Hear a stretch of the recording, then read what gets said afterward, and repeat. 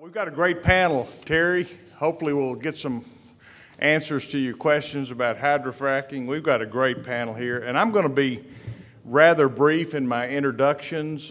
Most of you know these panelists, can go online and get some more background information about them.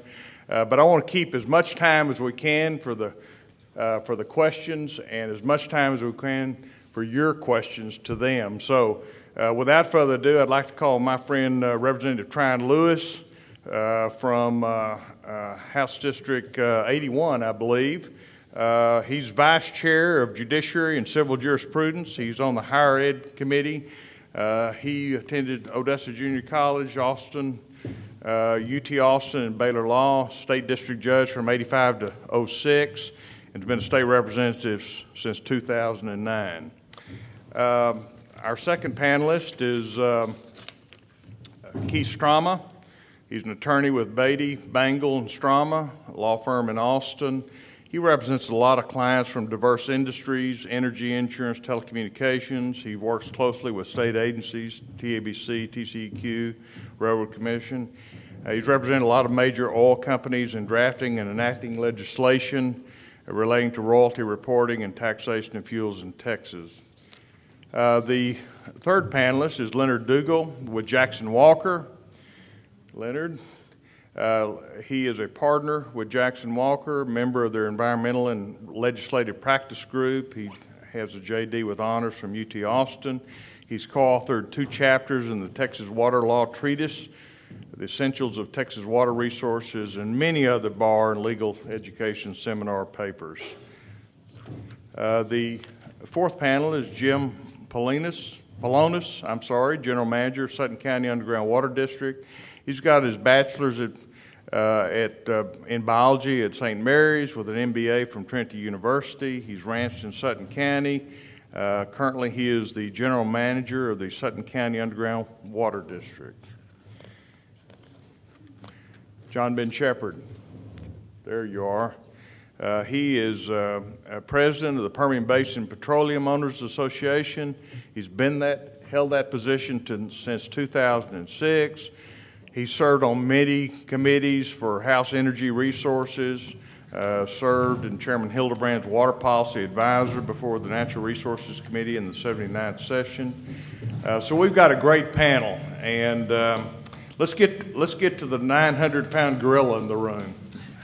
I'm just going to throw out some questions. Now, what I'd like to do is simply start the questioning off. You've all got a great understanding about different parts of this puzzle, and I'd like you to just jump in when you can, answer a question that may not have been directed at you, but certainly you have some expertise in, and I would hope that we would have at least 10 minutes, 15 minutes at the end that you might ask them some questions. So with that, let's throw out this hydrofracking issue that Terry mentioned.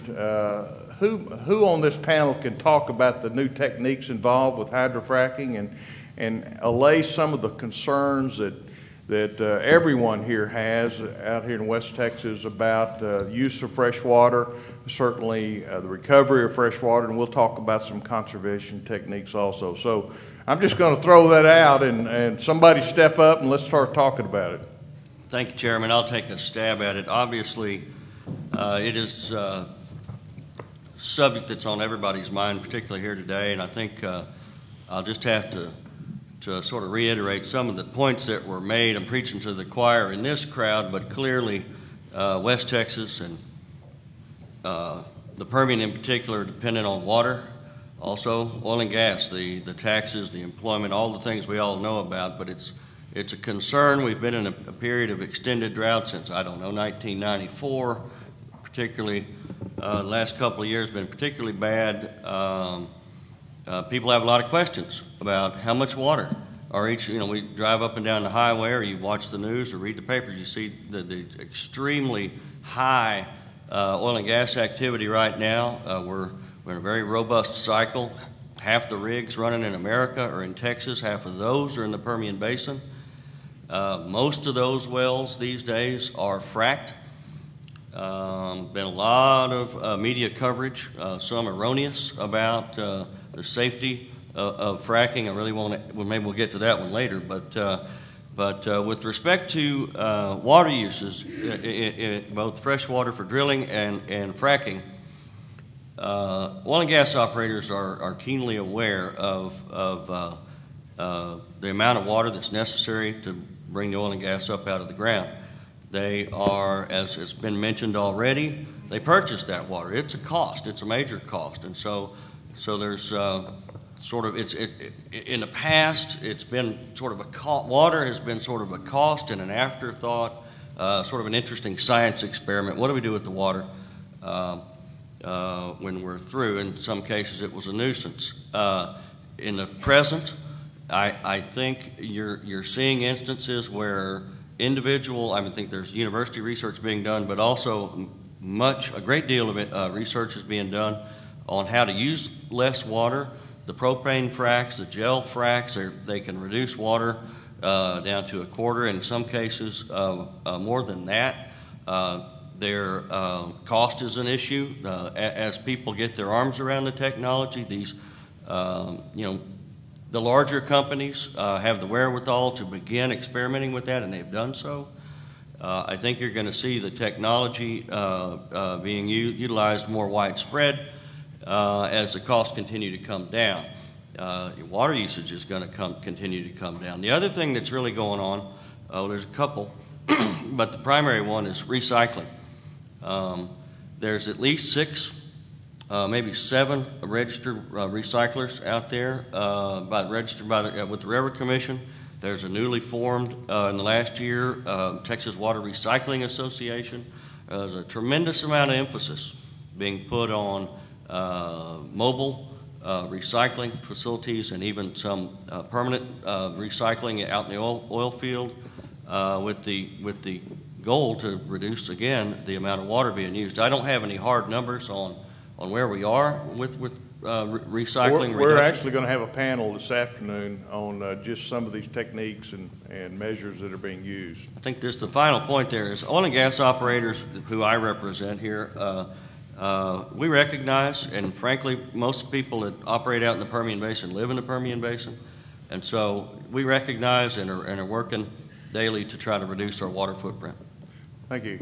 Jim, you're an underground water district, so tell me your perspective about this hydrofracking process in the water. What I'd like to do is illustrate just how much water we have. During a 4th grade water fair that we have for the kids in Sonora, we have a demonstration of taking a 5-gallon tank of water. From that 5-gallon tank of water, we take out 12.5 ounces of water. The 5 gallons represents all the water in the world. The 12.5 ounces represents all the water in lakes, aquifers, glaciers, everything that has to do with fresh water. Then we have them take 4 ounces of that, and that represents the amount of groundwater in the world. This is what we're dealing with. We're like 3 men in a tub. We have municipal, we have agriculture, and we have oil and gas. And we have to be able to balance all of those needs and desires in order to support our economy, keep this machine running, and try to do everything we can to allocate that scarce resource among those uses. Back in 2009, we did a 8-county study where we looked at the water budget for the counties that touched Sutton County. There are 8 counties involved in this particular effort. What we found out was, in order to recharge that aquifer, it takes an annual amount of 17 inches of rainfall before we get a recharge. The last few years, we've been living on our bank account. We've been doing good, but we have to manage that resource in order to cover all these needs and include in that the population increase over the next 50 years. In Sutton County, we're coming up with new rules for spacing amount of water that can be taken out and still cover the needs in accordance with Senate Bill 332 and trying to keep things balanced.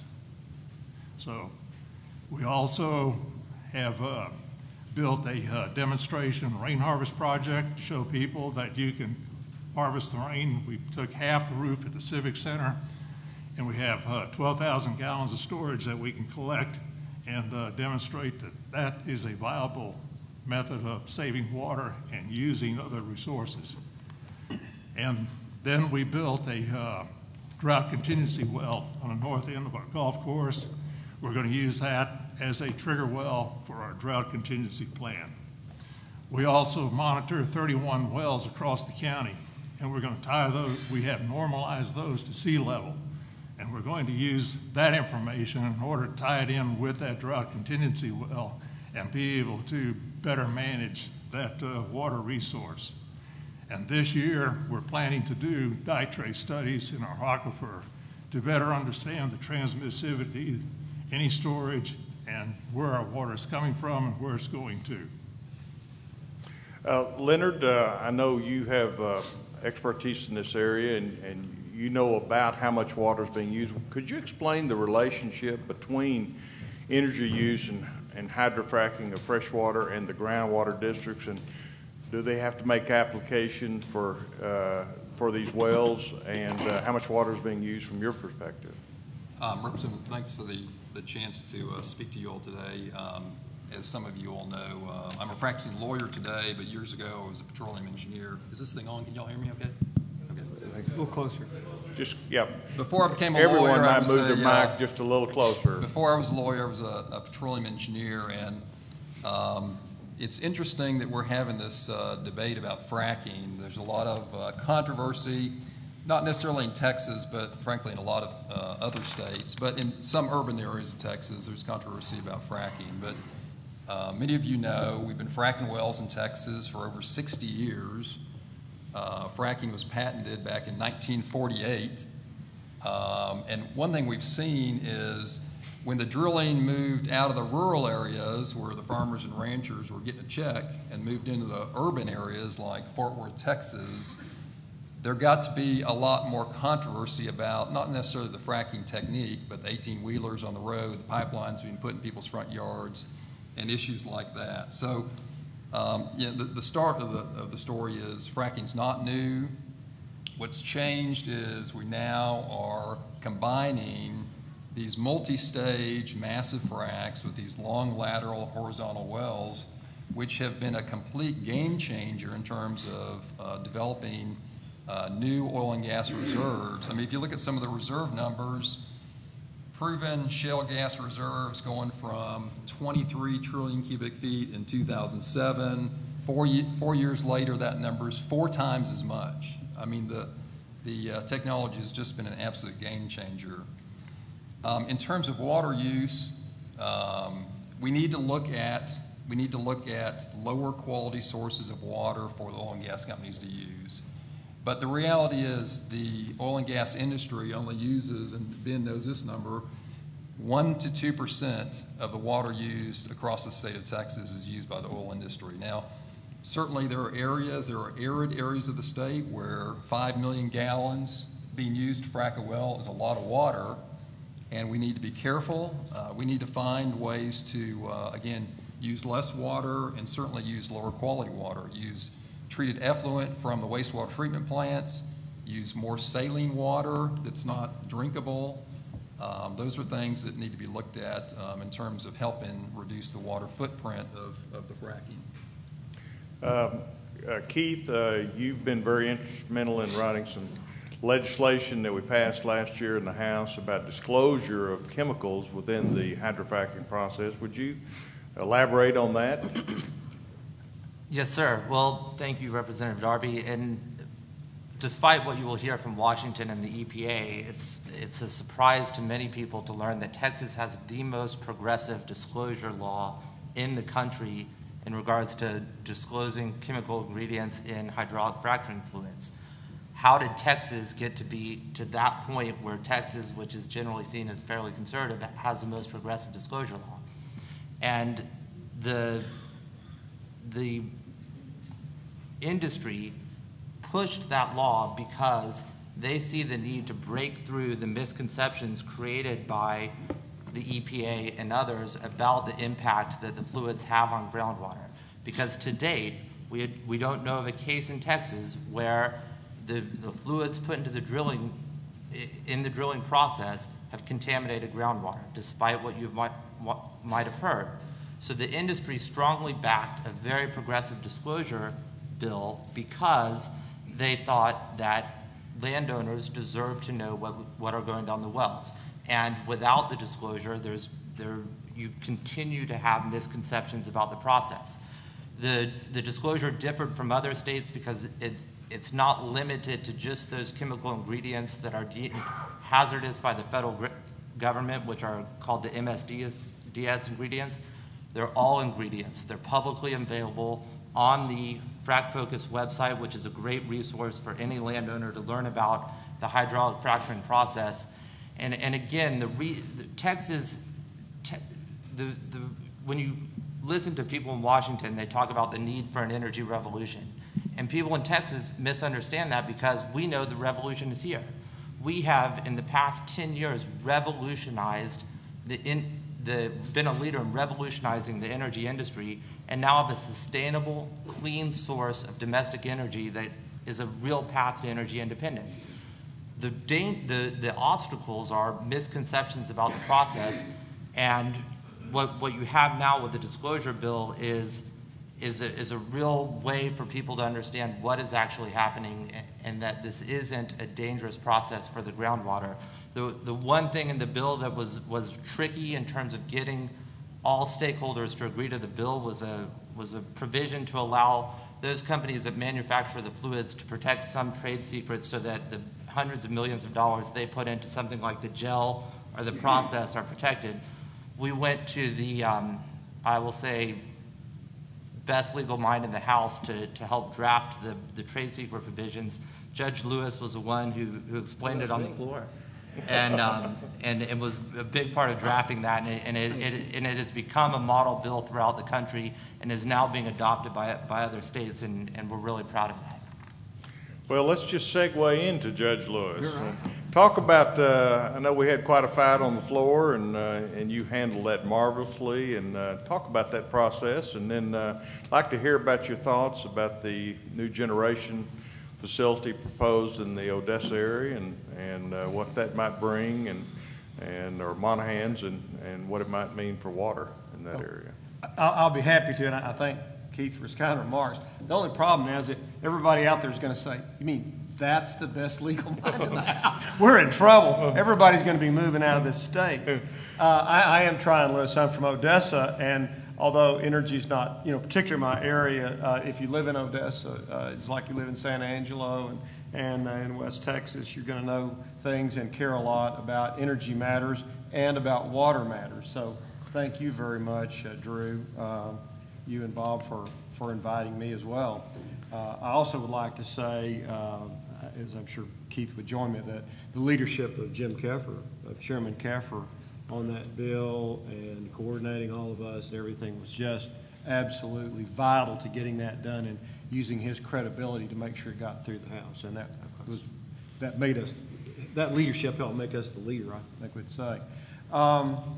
Let me kind of go through a couple of things, if I could, as far as water use. I'm very concerned about it. I get calls all the time. I get calls almost every day from people concerned about water and water issues, and particularly fracking issues. So let me kind of put some of this in perspective, if I might, for you. Here, the concern is that there's so much drilling from techniques that now use lots of water, whether it's horizontal drilling or it's this vertical frac, but multiple vertical fracs that use lots of water. That from 2008 to 2011, just 3 years, the amount of water used in fracking in Texas more than doubled in just 3 years. And from the drilling programs that I'm hearing about, that's going to happen again. There's going to be a lot more because it's extremely successful. So right now, absent changes in technology, and we'll get to that in a minute, there are a lot of technology changes that are being looked at. The water use sort of burden from fracking on our supplies is going to be high. Here's what's more alarming than the fact that the water use is more than doubled. The brackish water, amount of brackish water used is actually going down. At the time, the total amount of water is going up. For instance, in 2008, about 70% of the water used was brackish, used in fracking was brackish. In 2011, the percentage of brackish water used was about 17%. So it's gone from 70% to 17%. And the reason is, I think, that the experience of the oil exploration companies has been that, I guess, that fresh water is a lot more effective, it's a lot more efficient in this fracking process. So that's the sort of more the news that we need to look at. We need to look at those numbers. We do need to keep it into perspective, as has been, I think Leonard perhaps mentioned the percentages here of use. In 2011, I think about 82,000 acre-feet total of water was used for fracking in Texas. Now, there's about 18 million acre-feet totally used in Texas. So that looks to me like that's what, 0.5% or something. Now, there's other oil field use than just fracking, but fracking use is probably about 0.5% of our total water use. Charles Perry from Lubbock, Representative Perry, is, I go to him with advice on lots of things that he really knows about. And one thing he was just mentioning to me before this conference started was, we always have to keep everything in perspective that, if you look at a cotton farm and how much a cotton farm uses on an average week in July, it's a huge amount, and it probably dwarfs some of these amounts that might be used, for one fracking process on one rig. But we do have to look at the fact that this is additional water more than we were using before. We have to look at the fact that a lot of this fracking and this water use is in areas that don't have much water to start with. So whereas it may not be a huge percentage of the total state water supply, in a particular area, it could be hugely burdensome because you're looking at that aquifer, maybe a very thin aquifer in a particular place. So in our areas where we're water short, we have to look at it very closely. Good. Do you want to comment any about the generation facility there in Monahans? The summit? Yeah. Between Odessa and Monahans, and thank you very much for Drew letting me mention that. There's a unique facility going in. I think we'll have some big announcements on it in the next month and the next several months. There's what's called a coal gasification plant, an integrated gasification combined cycle facility is what they call it, IGCC. But basically what happens is it's the Summit Power Plant, and it instead of burning coal, you gasify it. If you put coal or any carbon substance, you put it under high pressure with the right amount of oxygen or air, and you pass steam past it, it basically falls into its components. So you don't have to burn it, it just combusts, and you get all the components of the carbon, in other words, for coal. It breaks down in its components. So you get the power, you get the gases captured, so whereas gas plants we always worry about carbon dioxide from gas plants, and we should, that is the problem of them, is they throw off so much carbon dioxide, it captures all that. And we use that in the oil fields. So the reason it worked why a coal plant would work in West Texas is that it's really not as much a power plant as it is a CO2 production plant. And you take that CO2 and you recover a lot more oil. It is CO2, it's often explained to me, CO2 is like if you have oil on your hands or grease and you run water over them, that's water flood. If you use the best kind of soap that you can use and you wash your hands underwater, that's like CO2. It's amazing how it displaces oil in a formation. So that's what that plant is for. the plant will use a lot of water. But since it's going to be a state-of-the-art plant that's the first in the world, and people all over the world be coming and look at it, we also wanted it to be state-of-the-art as far as water use is concerned. Because these kind of plants, just like every power plant out there, use a lot of water. So it's designed to go using desalinized brackish water. And that's the only sources of water we're looking for at that plant is desalinization. And it's going to be, you know, a large customer of a desalinized facility. That facility is not identified. We have several options, but we're looking at that so that we can, it's a big customer and it's economically feasible to do it, and that's what we're going to do. Exciting things. Let's try a little different tack. Let's talk about the conflicts between the energy industry and private landowners and possible solutions. So that's a big, broad-based topic, and just dig in where you think you see some conflicts and possible solutions. So I'll toss that question up for the group. I'm happy to jump in. You know, one of the issues that's kind of interesting in water law and the groundwater use and the fracking is you do get some of that water back. You get flow back out of the well, and you do have companies out there looking at recycling that flow back water. I think it's not economic to do, but I believe they're doing it because they think it's the right thing to do, and you know, folks are working on the technology to recycle that water. But from a legal standpoint, we do get into an interesting issue, which is nobody cared about that flowback water when you took it off the land and you were disposing of it in a saltwater disposal well because it was a waste. But under the Day case, ownership in place, and SB 332, we know the landowner owns that water. And so you've got the mineral owner out there with his contract operator drilling the wells and using the mineral owner obviously has the dominant estate and has the primary right to use the surface and to use the water. And he uses the water, fracks the well, it comes back. To recycle that water, in many cases you might want to take that water off the lease to another lease. Well, you then get in that conflict on who owns that water. So that's an issue that some of us are struggling with for our oil and gas clients.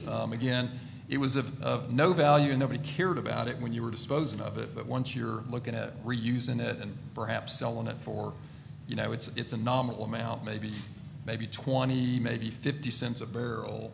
Doesn't sound like a lot of money when you're comparing that to $100 a barrel for oil. But again, it's a little legal impediment to taking that recycled water and using it in some other location. Ben, you may have some thoughts on that.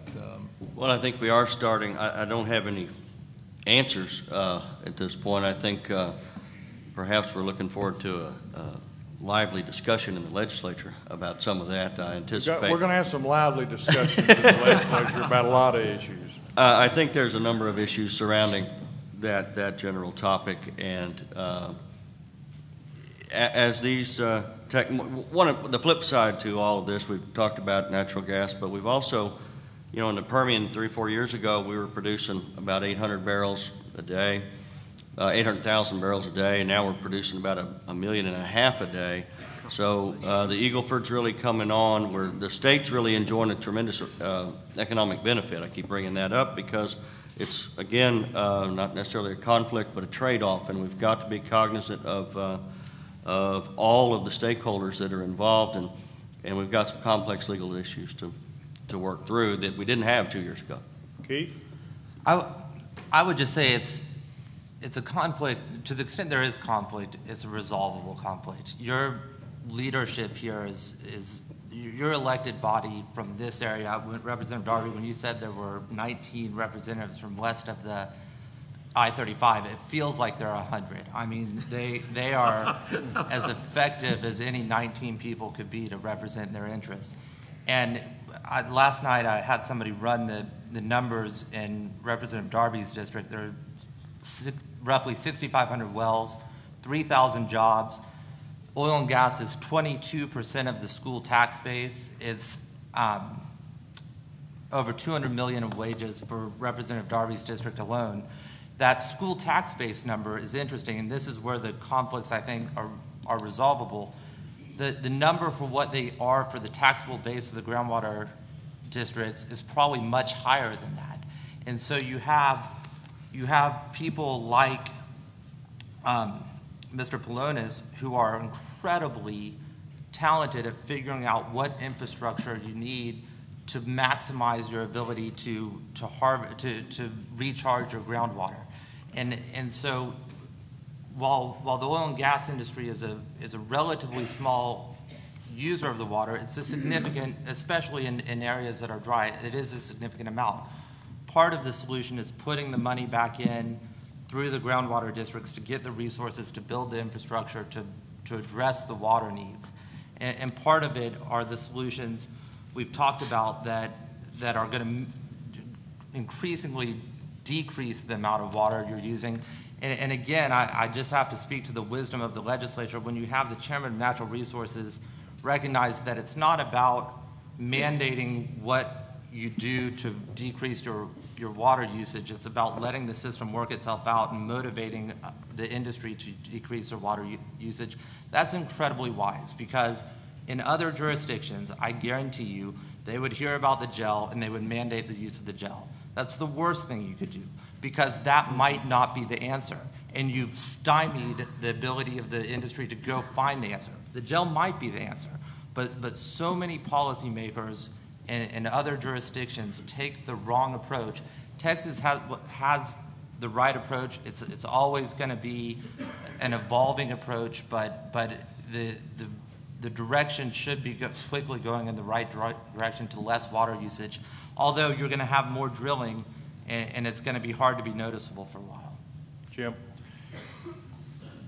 I have talked with some people at Halliburton, and they have told me that they have come up with a new technique for fracking that saves 30,000 gallons of water, and they have instituted that particular method. There are other companies out there that are developing recycling methods. And I went to a demonstration in Colorado City where they will skim off the hydrocarbons, they will neutralize that flowback water, and then make it available for refracking. And they can do it efficiently and do it in fairly large quantities at a reasonable cost. There are other methods that other companies are trying, as you have heard about the using liquid propane, natural gas. Also, there's a sensitivity about the amount of water that is being evaporated from these pits. We have large pits in Crockett County that are 650 feet square, about 10 to 12 feet deep. In this particular part of the country, and the data is from the Natural Resources and Conservation Service, in July, the evaporation rate is 8.52 inches per square foot of surface water. That's a lot of water. And I talked with Dr. Felder up at Clifford Felder at Texas Tech, and he said yes. When he has his graduate students do a project, they do it on evaporation, and they're totally surprised at how much water is lost in evaporation.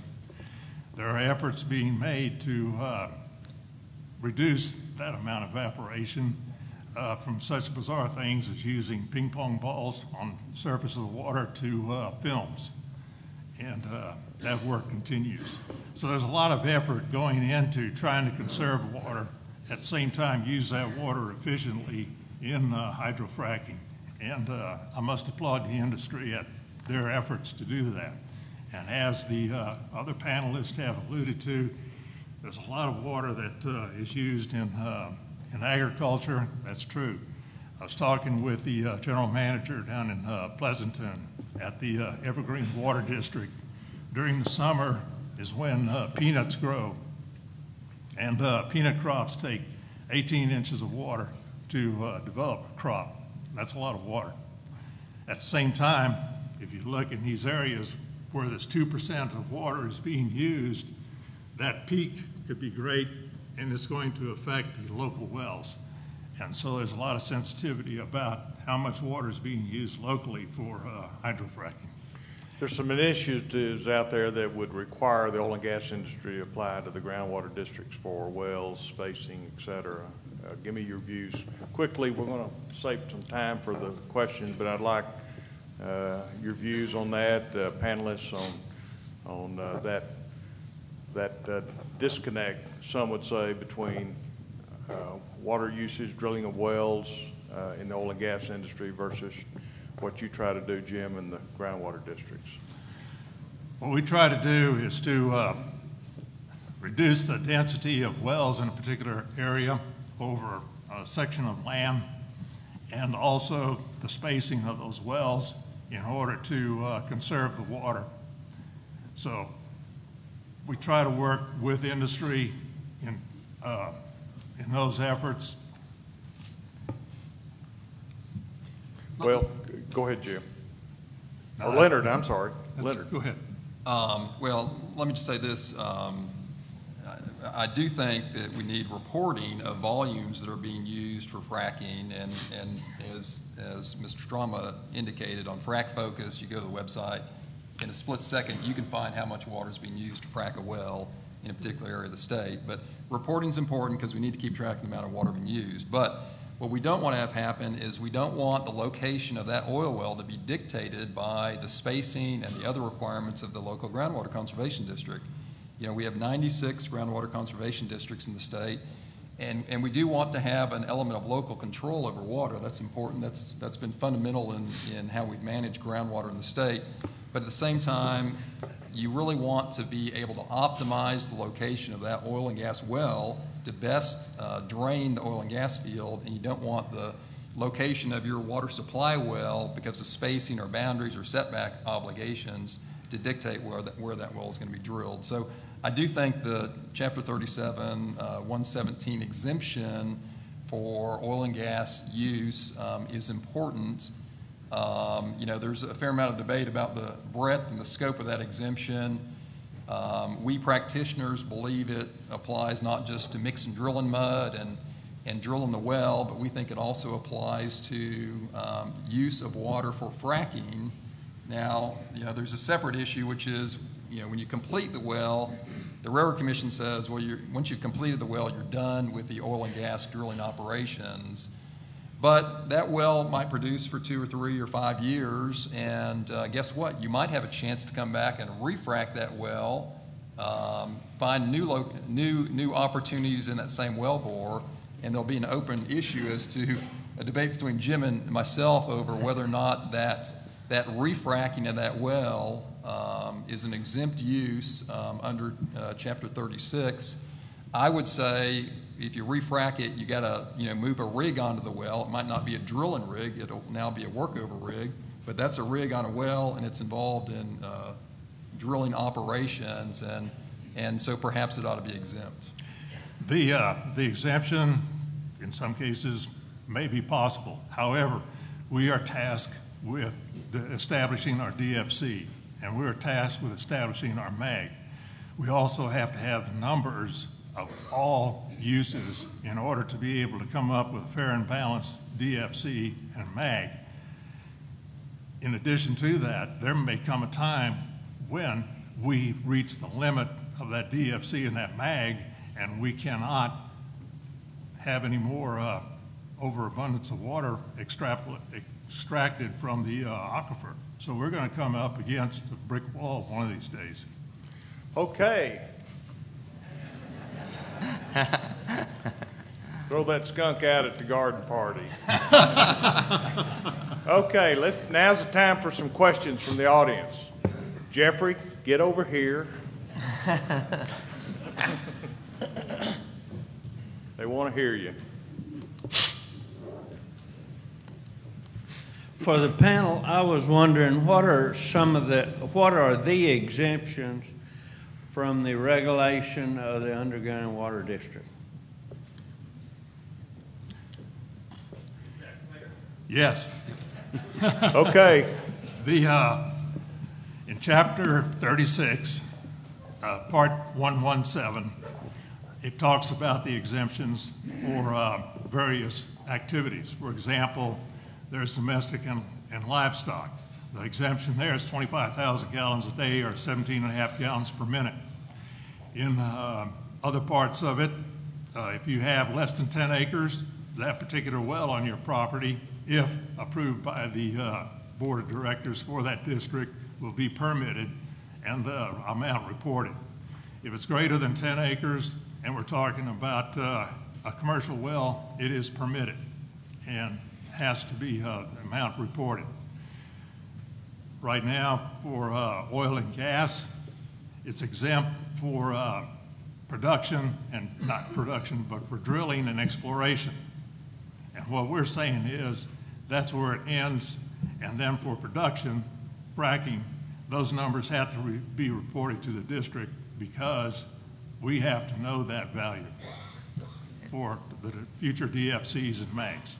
Okay, Keith. And just to be clear, the wells which are exempt from the groundwater permitting are not exempt from regulation. They are regulated by the Railroad Commission, and you know that gives you that's in order to give people who are making many millions of dollars of investment some certainty that that permit's not going to be yanked and that they're going to be able to get a return on that major investment. But you know that permitting is always evolving as well, and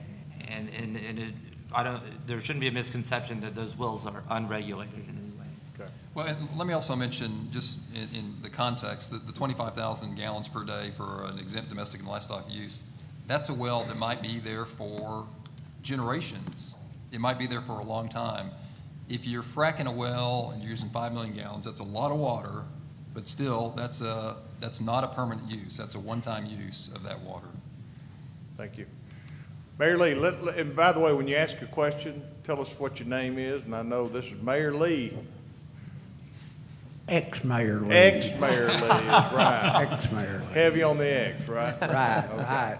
And I'm on the Upper Colorado River Authority and Howard College and several other things. And there's one equation in this whole thing that's got to be addressed. That's educating the public on water use. Water has got to be higher.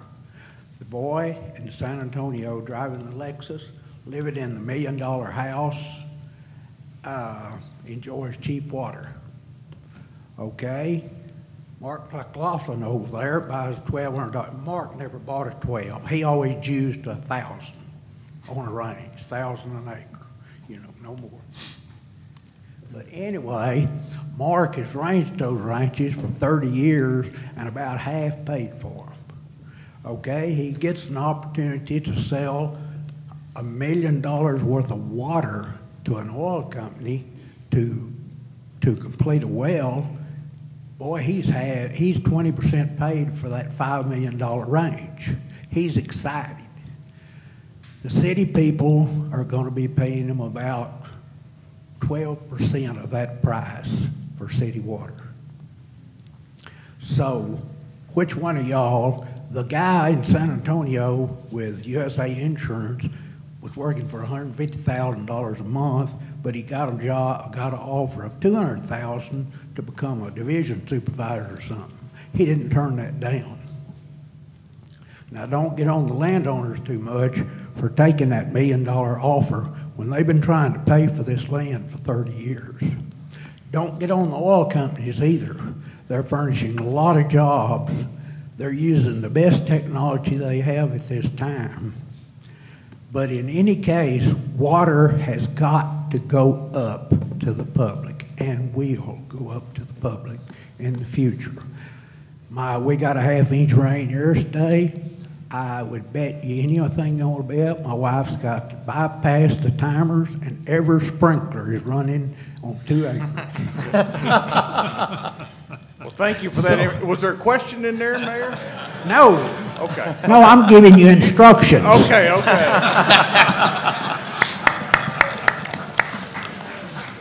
Instructions well placed, okay? Pierce. I'm Pierce Miller from Crockett County, Ozona. Jim, I can identify with some of the things you talked about, and Judge Lewis. I'm going to point out something. I do have a question at the end of this. I think the 1% usage of fresh water across the state That's a misnomer, because you need to look at what you've identified, where the water's being utilized now is a very dry part of the state, limited resource. I heard a lady from the Railroad Commission make a comment that we've not talked about today, but once you frack one of these wells, be it 1 million or 5 million gallons of fresh water, if it's not recycled, it goes into saltwater disposal well, and it's out of the water cycle permanently.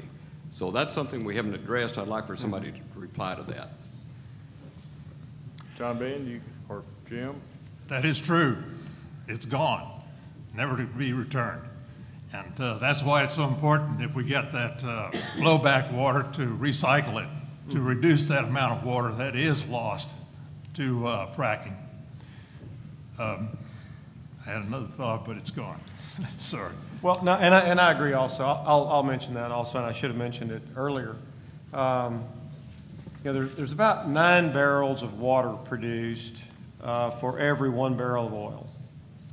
So we produce a lot of oil, a lot of water along with oil, and so you have flowback water and you have produced water. One thing we have to look at is a lot more efficient use of produced water and reuse of produced water, and at the industry, taking that on as a task. In certain other areas, in other states, they're doing a better job. Like in the Marcellus Shale in Pennsylvania, they use a lot more produced water for re-injection for fracking purposes than we do, because there's an expense in that area. They don't have the injection wells that we do, the disposal wells that we do, so they manage to clean up and use a lot more of that produced water. That is one of the techniques, and some others have been mentioned here, some other advances that are being looked at. That's one of the techniques. I do think that it is self-regulating to some extent, because all of this water is expensive for these oil companies too. When they're doing this exploration, it's expensive to buy, it's really expensive to haul out to the sites.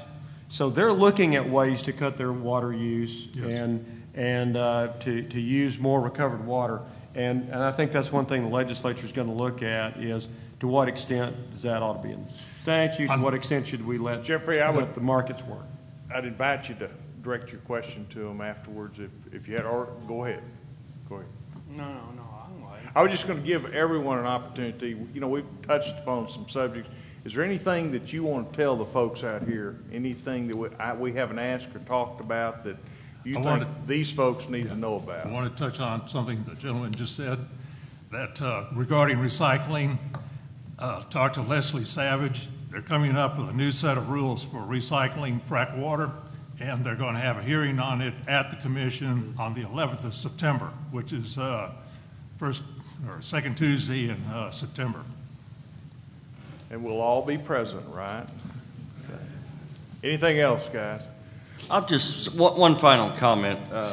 I mentioned earlier that the Railroad Commission has 6 or 7 permitted recyclers now. 2 years ago, I don't think they had but 1.